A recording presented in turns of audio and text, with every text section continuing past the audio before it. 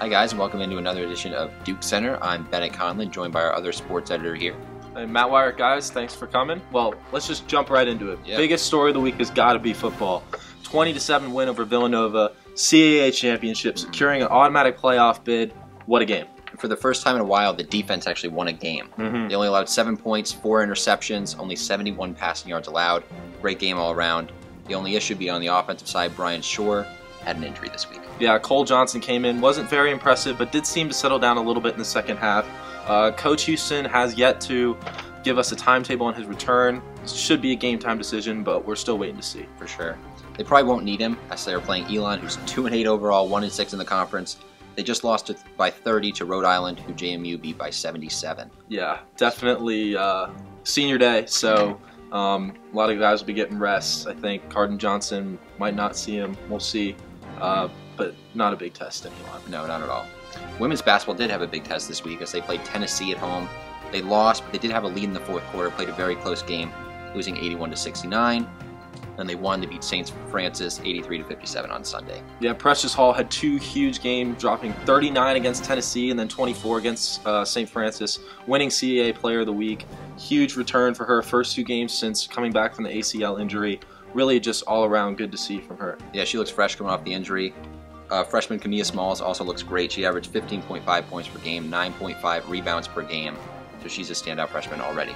Now, there is some bad news with women's basketball. Sophomore center Kayla Cooper-Williams did tear her ACL in an exhibition game prior to the season. She will require surgery and miss the entire year, so that's a big blow. She won CAA Rookie of the Year last year, so they're definitely going to be missing her down below. For sure, tough loss for them.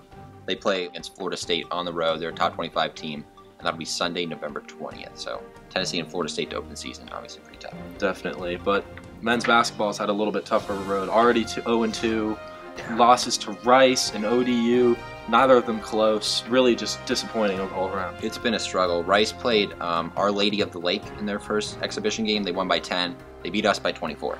So that's not a great sign for JV men's basketball. Lewis Rose, opening his coaching career, hasn't looked great so far. Yeah, they actually went over 10 minutes without scoring a single point and over 5 without even attempting a shot. So lots of turnovers, lots of fouls, just messy basketball all around the court. The good news is there's only one place to go, and that'll be up. They play Montana State Friday. They'll hope to bounce back. We'll see how they do. Now, volleyball, on the other hand, they've been doing pretty well. They reeled off 8 straight wins to capture the CAA regular season title. They beat Towson 3-2 on senior night to win that title, so lots of good things seen out of them. Definitely, and Janie Goodman's been leading that team. She had 17 kills against Towson. An interesting stat, the last 8 wins, the 8 straight wins, they've lost at least 1 set in all those, so they're getting used to winning close matches, which is a good sign for the postseason. Speaking of that postseason, the CAA Volleyball Championship will be held from November 18th through the 20th in Wilmington, North Carolina, with the winner will secure an NCAA title berth. So looking to see if they can break into the tournament. Definitely. So that's it for this week's episode. From Bridgeport to Centaura, we've got you covered.